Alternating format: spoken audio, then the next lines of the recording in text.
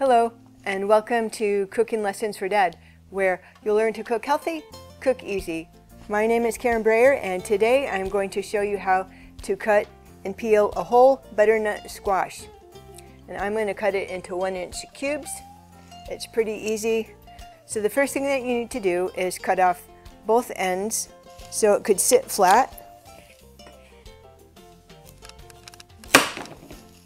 Next, I'm going to cut the butternut squash between the neck and the bulb.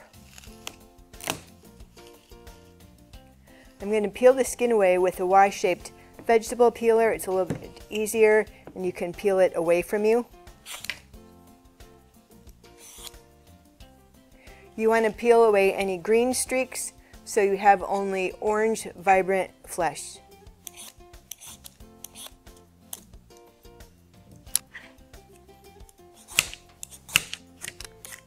Next, I'm going to cut the bulb size lengthwise in the middle. Then I'm going to scoop out the seeds and the stringy fiber.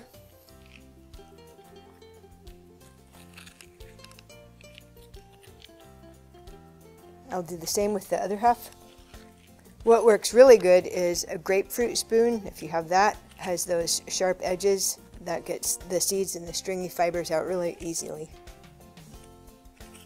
Next, I'm going to cut each half in 1-inch slices.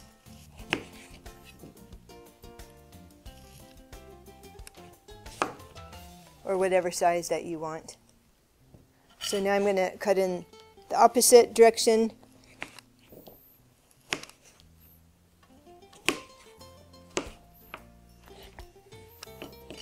The neck is a lot easier to make in similar sized cubes. When you cube your butternut squash, you want to make them in similar sizes so they cook evenly. So I'm going to go ahead and cut my other butternut squash the same way.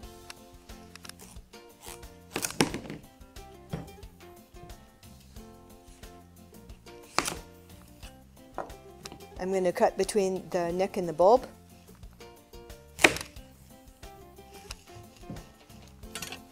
Then I'm going to go ahead and start peeling again. I think the Y-shaped peeler is easier than the regular one, but you can use either one you would like. You do want a really sharp peeler because the skin is kind of tough. With the vegetable peeler, you can just lay it on the side and peel that way. I'm peeling off the green streaks, so I just have the orange vibrant flesh. And I found that some curves are easier with the straight vegetable peeler. Some curves are easier with the Y-shaped vegetable peeler, so if you have them both, you might want to use them both, and whatever's easiest. Okay, I'm going to cut this in half and scrape out the seeds and the fibrous strings.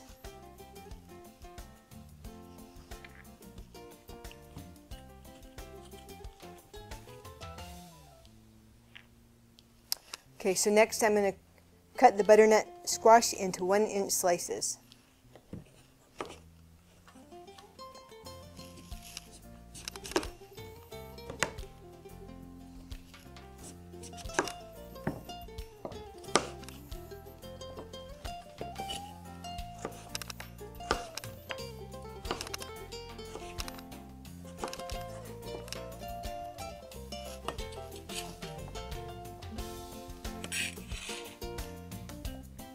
So we have lots and lots of butternut squash ready to use in a recipe. If you want to learn how to roast butternut squash, check out that lesson. So I'll see you in the next lesson.